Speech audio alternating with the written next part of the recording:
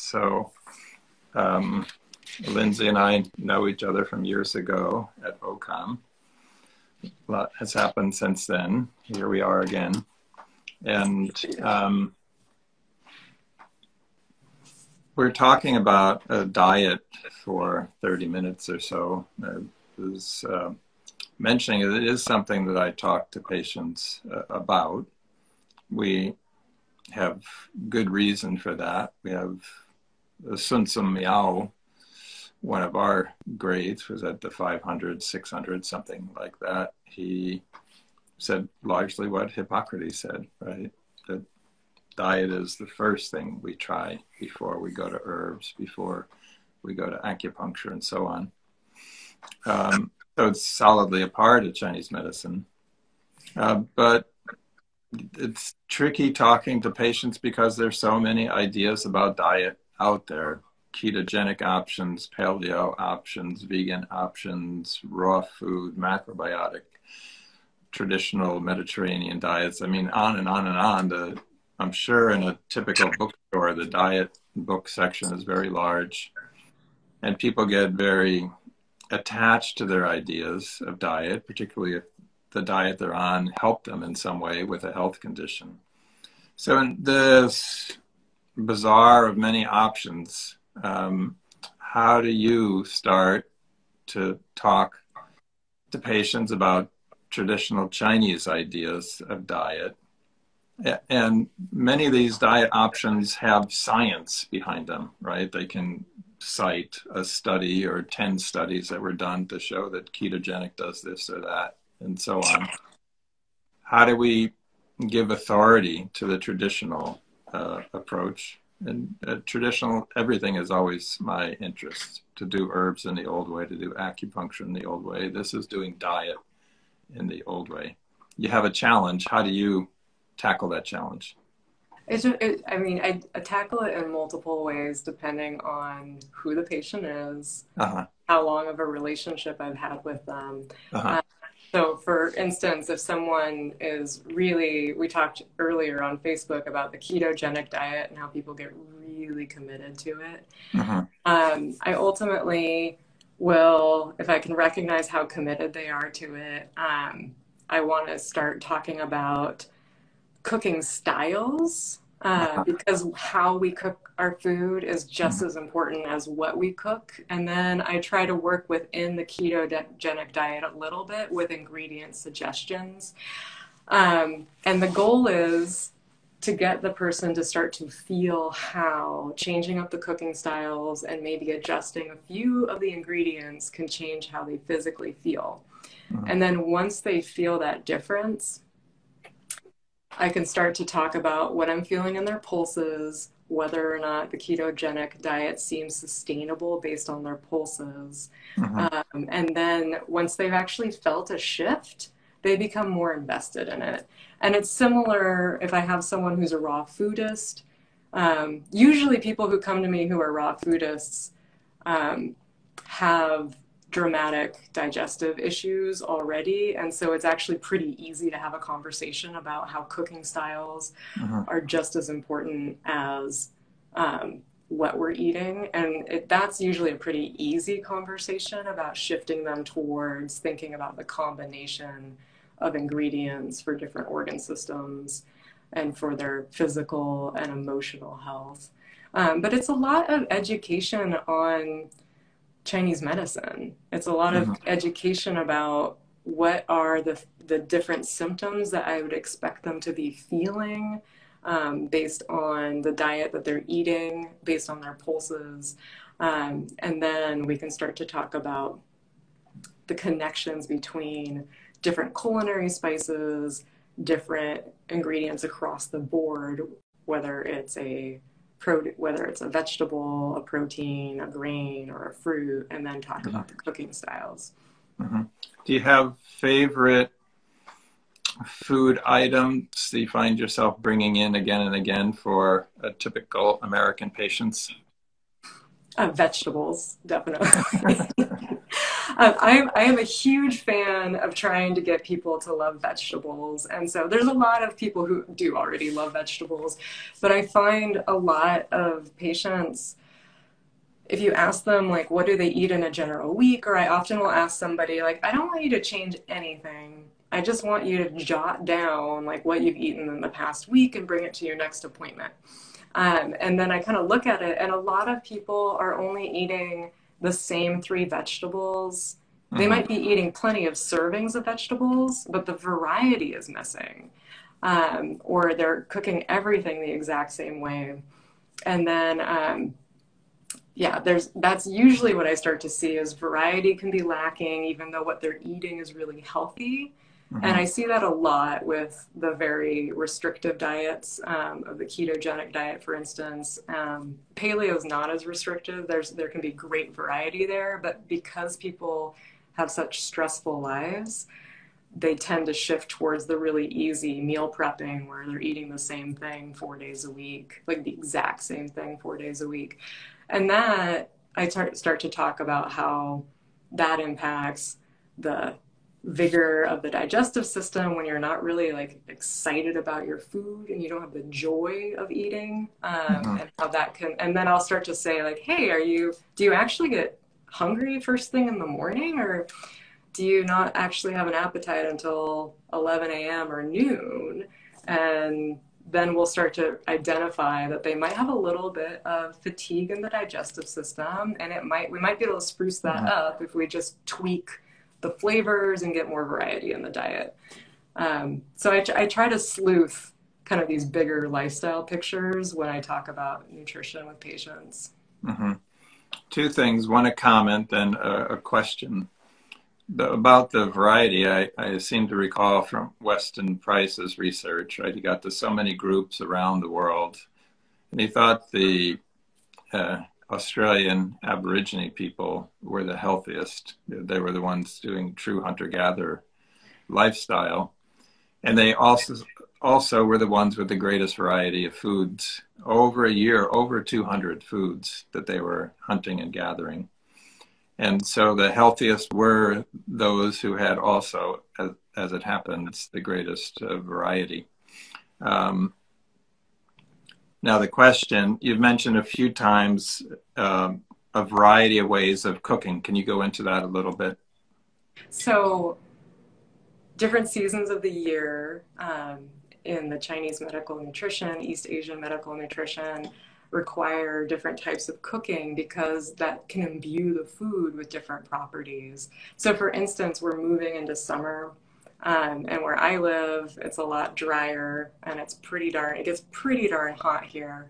And so it's really important, people start to get depleted. There's the danger of getting too much heat in your system and drying out in multiple systems, but specifically the heart, and getting damage to the heart yin. And so it becomes really important to do things like water sautés and steaming your foods. And also with summer, we naturally want lighter foods, which is where people gravitate towards smoothies and salads. But in the summer, because people get so drawn towards eating a lot of raw food and also physically cold foods, like they want to put ice in their water or drink, eat popsicles and ice cream, you can easily freeze out your digestive system. So I find, for one, protecting the digestive system in the summer, and 2, trying to protect that heart yin and the overall yin in the body, it becomes really important to use ways that moisten your food and provide hydration. And so braising vegetables becomes really helpful, and especially if you live in a really hot climate or you are exercising a lot out in the summer heat, I think it's useful to braise not just in water, but in vegetable stock or chicken stock or beef stock. So you're adding a little bit more of that mineral content back in.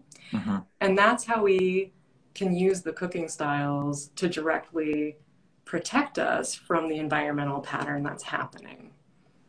And then another example is in autumn, when we're shifting into that more withdrawn internal environment and we're starting to consolidate. it's really the most important cooking style is to cook at low temperatures for a long period of time. So low and slow.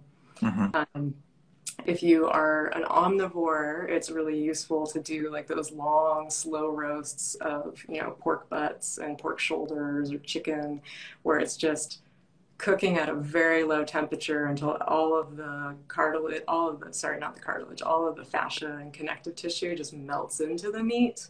And again, you're getting that extra benefit of the nutritions of those tissues that otherwise wouldn't just become part of the whole piece. Can you talk now? In your education of patients, you've prepared a DVD. Do I have the name right? The Ancient Roots Chinese Medical Nutrition for Patients. So it's Ancient Roots Nutrition, and then the subtitle is What Chinese Medicine Can Teach Us About Our Diets. So talk about how you got that idea, what it took to follow through and realize it. Yeah, so I have always been just passionate about nutrition. Like long before I got into Chinese medicine, long before I studied acupuncture, I've been trying to break through all the noise of diet culture and figure out what really is healthy eating and what does that mean. So fast forward to becoming an acupuncturist, I talk about nutrition at least a tiny bit with every patient. And I just watch for whether or not people's eyes glaze over, because if they truly are not interested, the moment I bring up nutrition, their shin shuts down. And then I table it. I just back away from the conversation.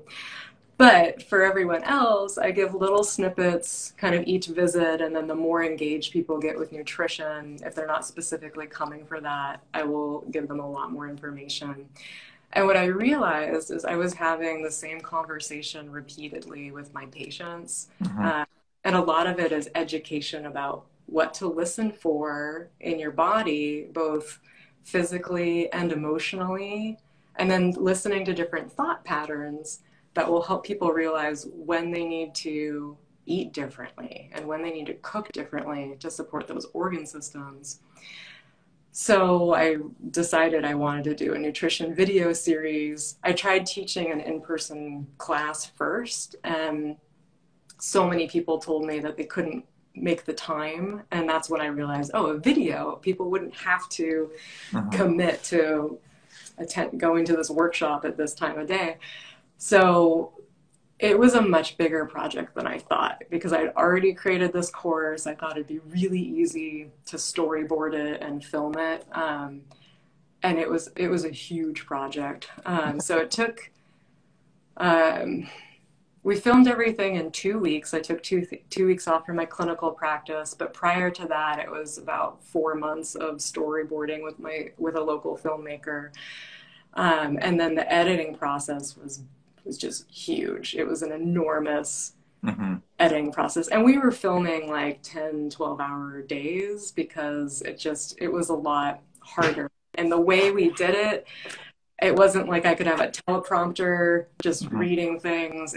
Because that brought down the energy of the class. So yeah, anyways, it was a very big project. And then it took a year to edit it properly. So when all was said and done, it took about 2 years from start to finish to make the video series. And then, yeah. And so anyways, it's been a really useful tool, and it was really eye-opening how much work it takes to film something. And what feedback have you gotten from your patients who've watched it? It's done exactly what I had hoped it would do, because in the video series, I made an intro, and that's just the basic intro to Chinese medicine. So trying to help patients understand, how do we understand disease processes and health? So I talk about what is dampness and what does that mean? How weather patterns can lodge in the body. We'll talk about cold and heat and dryness. I talk about the emotions and those general associations that we as acupuncturists all know and become second-hand nature to us, but it's completely new to our patients. And then I broke it into seasonal videos just because I thought that would be an easy touch point for non-acupuncturists to understand. So so it's late summer, the season of the stomach and the spleen, and that's how they're labeled. And so I often will have patients just watch, like, no matter what time of the year it is, if it's a liver issue, I have them watch the spring video, and I explain, this isn't just for spring, this is for any time we have liver stuff going on. But it makes it just an easy organization for a non-acupuncturist to grasp. And then in each video, the first half is really just me trying to explain to our patients how to be detectives in our body. Because we're so divorced from what feels right and what is healthy. And there's so many, I guess the other piece that I think is so rich about Chinese medicine and East Asian medicine in general is that we can treat things when they aren't a full-blown illness, right? Where you just feel off, something's not right, and maybe you don't know how to put it into words, or maybe you can. And that's something, that preventative side of medicine gets lost in our culture, because you usually just only go to the doctor when something is terribly wrong with you. And so that has been the biggest success for my nutrition videos with patients, actually, is in each video I talk about what are the warning signs that the stomach and spleen need. Are you worrying constantly and not able to get off the hamster wheel of your thoughts, and you have some digestive stuff? Or in the liver, like, are you having difficulty planning and making decisions? And are you really prone to tendinitis right now? It's time to go get an acupuncture appointment. And so that's where I have so many patients now that actually come in before they have an injury and they know to come in. I had one patient, because I talk a little bit about tongue diagnosis, she saw something on her tongue and her digestion was a little bit off, and she was like, oh, I need an appointment right now. And by the time she got in, like 2 weeks later, I couldn't get her in sooner, unfortunately, her digestion got a lot worse. But she wouldn't have made that appointment if she hadn't realized that there was something up with her tongue because of the tongue diagnosis piece. And then from the nutrition, the second half of each video takes it to the kitchen, and I talk about different general foods that support those organ systems. And I talk about kind of the most common, simple ailments for each organ system pair, and then give people ideas of how to use food and herbs, culinary herbs, to address that. And I talk a lot about when can food treat it and when do you need to go see your acupuncturist. And so a lot of patients are able to really get the basics, and we can have a really quick conversation about nutrition then, because they'll know, they're like, okay, I know that my spleen is off and these are the symptoms, so like, what do I need besides sweet potatoes? And then we can talk a little bit more.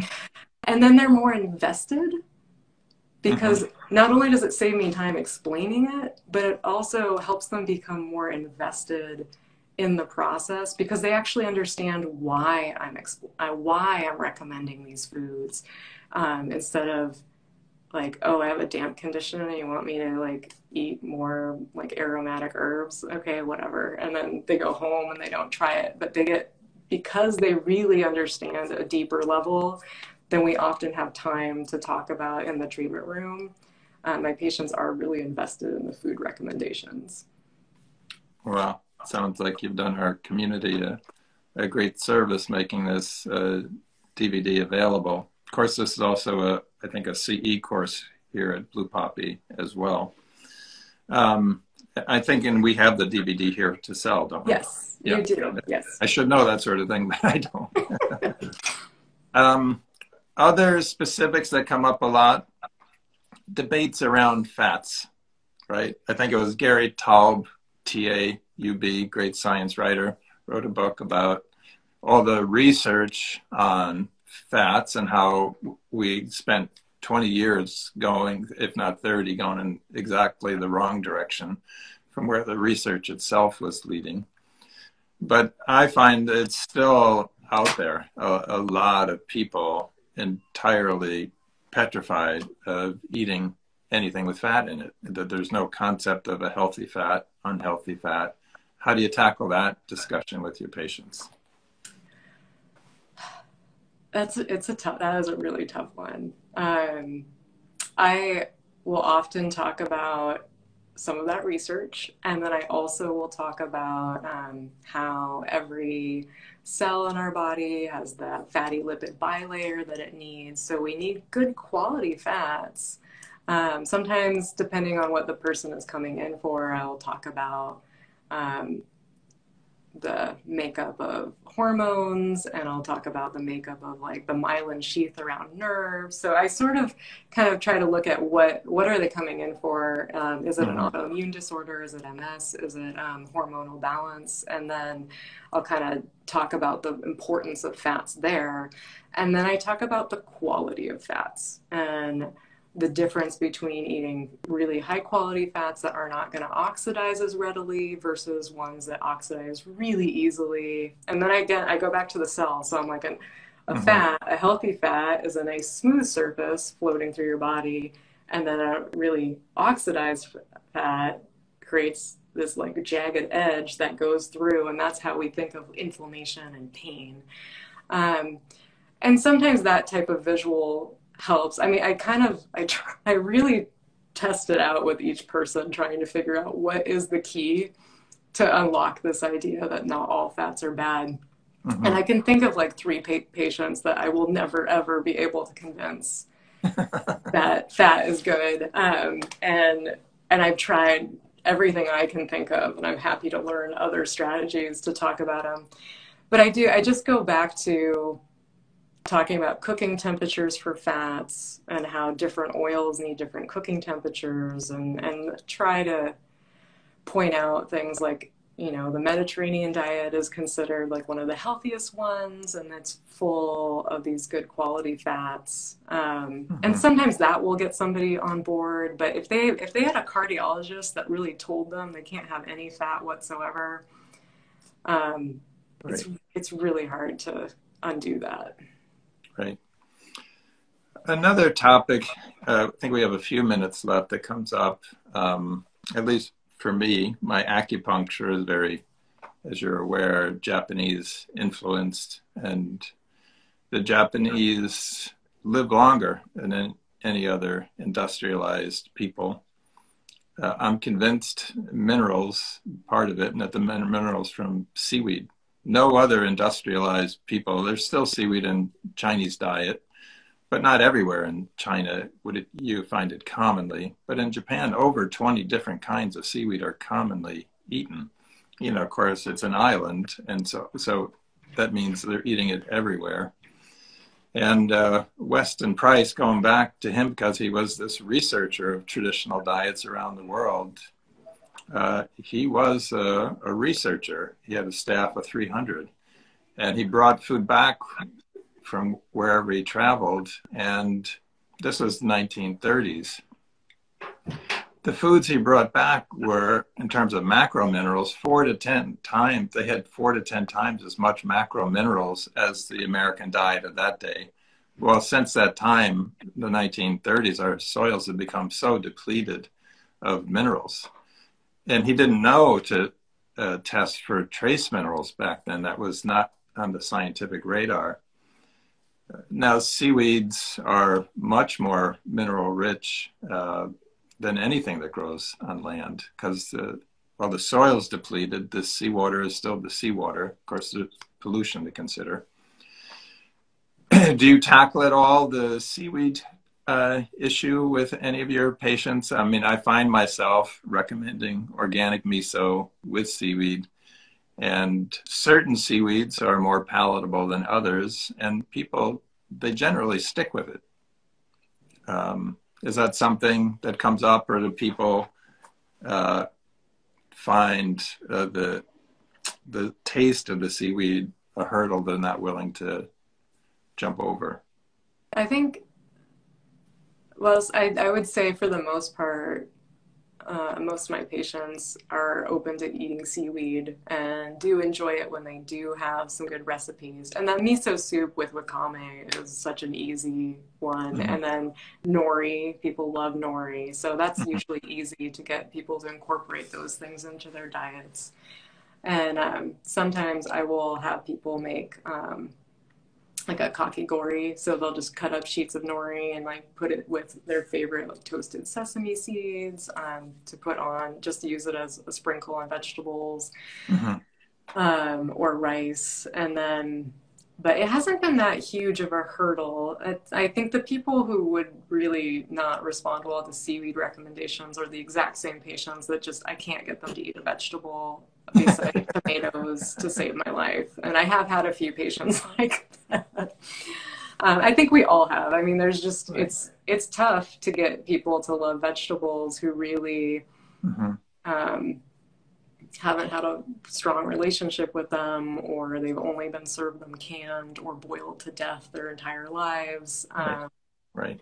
And so it's a struggle sometimes just to get people into the plant realm. But yeah, I haven't found the seaweeds terrible. And and then another like good trick, if people don't like the flavor of seaweed or they don't like the texture, is usually the issue. Then I have people make kombu. I have them add kombu to their stocks. Right. Because that's usually a pretty easy way to add additional mineral content without having to navigate the texture. And I'm guessing you talk to your patients about soup stock frequently. That's huge. Right. That's huge, yeah. So we do, I talk about stock constantly, and then making your own stock, how easy it is to make your own stock, strategies for it. And then we're lucky because we have some really good butchers, and so we have really good access to high quality bones, and people are really on board with that. And I actually got an amazing pho broth recipe, which you can get on my blog, from the local butcher, because he we had an amazing pho restaurant here, and then it closed, and everybody was lamenting that, so he helped me figure out a good like pho broth recipe to make with his bones. So it's we're lucky in that way. Like broth is a hot topic. Can you say how people can find your blog? So let's see, I have two blogs. I have the Ancient Roots Nutrition, so that's at theancientrootsnutrition.com. And I'm slowly populating all of the recipes there from my blog that I've had since 2012, which is called stickoutyourtongue.org. So the pho, I think the pho one currently is on stickoutyourtongue.org. And I will eventually have it. This winter, it's definitely going to be up on the Ancient Roots Nutrition. Now, did Joseph mention that you have a recipe service of some sort? He did. I haven't launched it yet. I am in the process of finalizing that launch. So hopefully I'll be launching between July 1st and July 15th. And so what I've created, this is actually something I've learned from my patients who watch the nutrition video series, is that they then struggle, like they're really invested, they get the basic concepts, but then trying to turn that into what does a daily meal plan look like? What does breakfast, lunch, and dinner look like now? What does the week look like? That's where they struggle to bring all the concepts together. And part of it is because we're all so busy, and so many people don't have time to look up recipe books and think about this other component about how do these ingredients for this season fit in. How do the cooking styles fit in for these recipes? And so for most people, they just have this lack of time. So I realized I wanted to help solve that problem. And so I'm creating meal plans based on East Asian medical nutrition. And I have a general one, which is going to be redone monthly. And so that's either a 1-week option or a 3-week option that people can purchase. And so people can do a 1 week if they're really good at recrafting recipes, and it sort of gives them a hint of what to do for the rest of the month. And for people who just don't even have time for that, that's why I'm doing a 3-week one. as well. So that will change monthly, and I like to incorporate what seems to be available at farmers markets and in general local grocery stores. And so it'll be sneakily showcasing cooking styles for the season as well as ingredients. And then I have some very condition specific meal plans. So I have 3 different ones for menstrual health. So I have one for helping PMS support. So it's called the PMS Tamer. And I don't think I have to explain that too much. Yeah.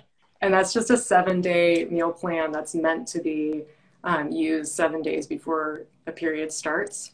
And then I have the Slow Your Flow, which is about reducing a heavy flow. And that's a 14-day meal plan, again, meant to start 7 days before the period. And then it goes through the period and a couple days after if people don't have a 7-day period. Often people with heavy flows also have that longer period. So the goal with that one is to give people a lot of mineral-rich foods to support their yin and rebuilding of blood, and then also protect their energy and their spleen qi, and navigate liver qi stagnation as well. So the Slow Your Flow is also trying to address PMS at the same time. So if you have a patient that has heavy menses and PMS, the Slow Your Flow is a good fit for them. If they only have PMS and have a nice, not too heavy period, maybe their period just has liver qi stagnation, the PMS Tamer would be the best fit. And then I have one that's a 4-week meal plan for people who are trying to conceive. And it can also help regulate periods. So it just depends. It's called the pre-pregnancy diet. I'm not sure if I have the time to do a separate hormonal balance one. So I'm starting out with just the pre-pregnancy diet. So those are my menstrual health ones. Then I have a healthy heart meal plan. And I created that because I do have so many patients that come to me who've been told that because they have high cholesterol and high blood pressure, that they need to either eat a DASH diet or a Mediterranean diet, or they need to go vegan. And that's all they were told. They weren't given any help with that. So I've created a healthy heart meal plan that combines those concepts. So one's an omnivore version that combines East Asian nutrition with concepts from the Mediterranean and the DASH diet. And then I did one that's vegan. And I know in Chinese medical nutrition, we like being omnivores, but at the same time, if someone's really been told they have to be vegan, I want to help support them with the cooking styles and everything that's non-meat. So let's see. And I'm forgetting one right now. So I have an immune support one, and that's not seasonal. It's going to mainly be twice a year where I do the immune support one. But that's just really when people are going that early fall season and that early spring season when people tend to get really sick. I want to load all the minerals and vitamins in their diet to try to help them have as robust of an immune system as possible. So aside from that, all the other ones that are condition specific are redone seasonally so that we are showcasing the cooking styles of the season.